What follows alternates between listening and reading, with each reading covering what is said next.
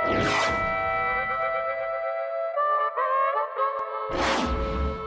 I'm Matt Spencer and welcome to PowerBoat Television. This week on the show, we're tackling another one of our land versus water challenges with Yamaha. So this is normally the point in the race where I'd introduce my challenger, Brian Hudgen, but after going undefeated in the first two challenges, he's decided to gracefully retire. So we have the same race, but a new face in Aaron Dowden. Aaron, how are you? Good, how you doing, Matt? Good, so Brian decided to call it quits? Yeah, you know, he's got a lot on his plate these days. Seems to be pushing more pencils than pedals, so. I pity him, you know? Yeah, I know. Well, that's what happens when you got the heavy workload. But his loss is your gain, as you're the new challenger representing the land side for the challenge. How do you feel about that? Oh, listen, I feel great. Any day that you're going to get me out on a motorcycle instead of the office, it's a good day for me. Perfect. So speaking of which, why don't you tell me about the bike you're going to be riding today? Absolutely. Well, this is the top of the line, man. This is our FJR 1300. It's got all the bells and whistles on it. Everything from adjustable windscreen to heated grips, integrated turn signals, cruise control. You know, that's just to name a few. It's the Cadillac of motorcycles, it seems. 1,298 cc's of pure awesomeness. Well, that reminds me of the machine I'm riding today, the FX Cruiser SHO, all the bells and whistles that your Waverunners offer. And if it looks familiar, that's because it is. We profiled it last year on the show. So if you visit our website or search for it on boattest.ca, you'll be able to find the full review. So the way this is going to work, we're going to circumvent Lake Simcoe, kind of go all the way around and end up back here. 5 stops along the way. Whoever takes the most stops wins. Awesome, man. Well, I was kind of hoping to be a little choppier out there for you, but you know what? Smooth water, smooth roads, let's hit it. Awesome. May the best man win. Sounds good, buddy. Let's get geared up.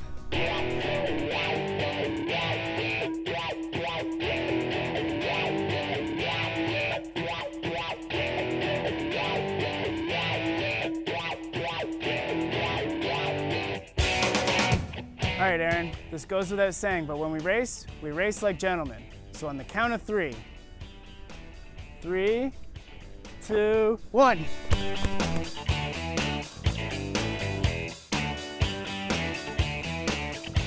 Our first leg in this 5-point race around Lake Simcoe would be the longest. We'd both be heading from Barrie to Orillia, where we would meet just before the Atherley Narrows. This is a risky stretch. Any east wind and I would be in trouble. But the day was hot and humid and I had smooth sailing the whole way. Once Aaron made it out of town and onto the highway, he was able to open it up a little, but was soon bogged down by construction. I came roaring in and the first point was mine.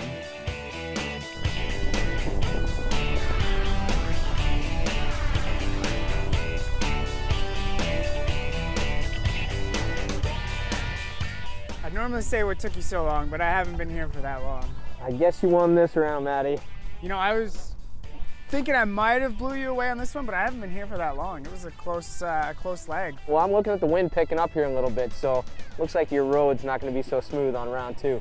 Well, speaking of which, you know where you need to go? Absolutely. Let's head out. Let's hit it.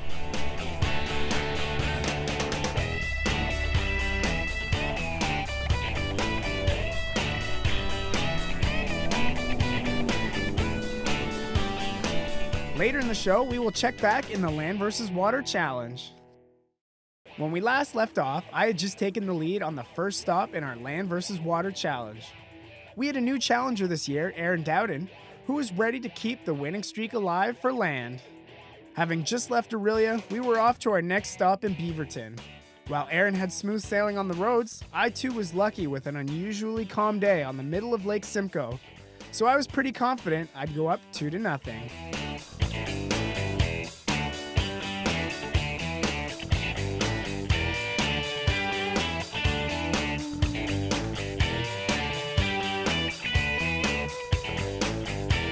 I must say, I'm impressed you took that one. I thought that one could have been gone either way, and looks like you took it. Well, it's good. It was nice. I had a nice little ride out there on the 2-laners. Got some nice tight and twisties, and had a beautiful ride on round number 2. It's a mill pond out there too, so that's why I could have kept going. But well, tied 1 each. But I guess the next one's really gonna make or break the rest of the day. Sounds good, buddy. Well, I'll let you get your helmet on and we'll carry on. Get geared up for round 3. Absolutely.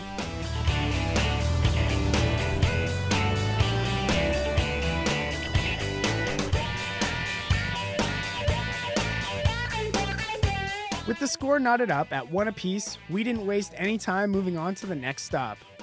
Having made our way to Orillia, then to Beaverton, we were now headed south with a quick sprint to Jackson's Point.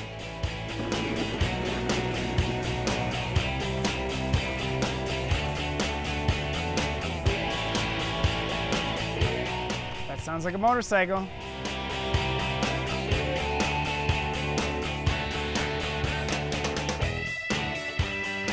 I'm not gonna gloat too much, but because I knew that one was sort of in my favor. Well, I gotta tell you, seeing you here in a different shirt, I knew you must have been here for a while. Oh, about 15 minutes, so it'll probably take about half the time. Did you at least enjoy the ride in? You know what, this was probably the most beautiful part of the trip so far. There's a lot of nice tight and twisties right along the lake. There's some beautiful scenery, so even though I lost this round, I had a great ride. Good, well, I mean, hey, it doesn't matter how much I won by, it's still only one leg, but I now do have a commanding 2-1 lead. A lot of pressure's on for this next leg. I think I'm gonna have to turn it up here around 4 to try and beat you to the next stop, because I don't want the race to be over just yet. Well, there's only one way to find out. Let's go, give her. Let's get to it. Sounds good, buddy.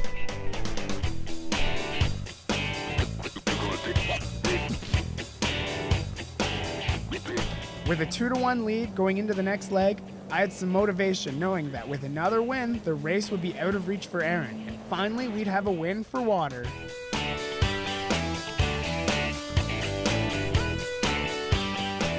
This leg would prove to be most interesting. Our goal was Bradford, and while Aaron had more road to travel, I had to head inland down the Holland River.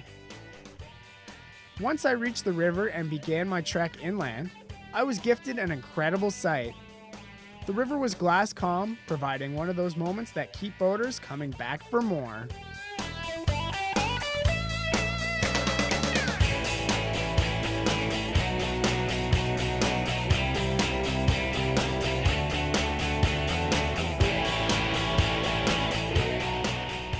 What a good ride, man.